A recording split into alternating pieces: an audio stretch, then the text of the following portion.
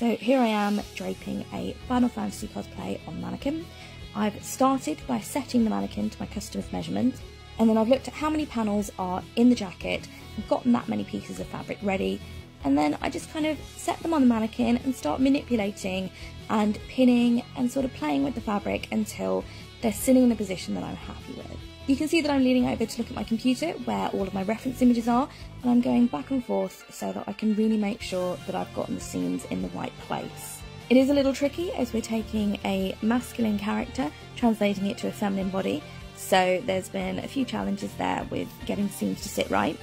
but nothing too tricky. So now that I've got the vertical panels where I want them, I can start on the top panels on the front and back. So I'm just checking my reference images, making sure I get the curve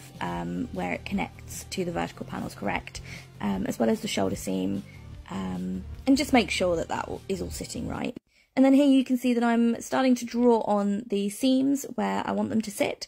as well as the armhole, the neckline, a few extra panels that will be cut in afterwards, and then the hemline at the bottom,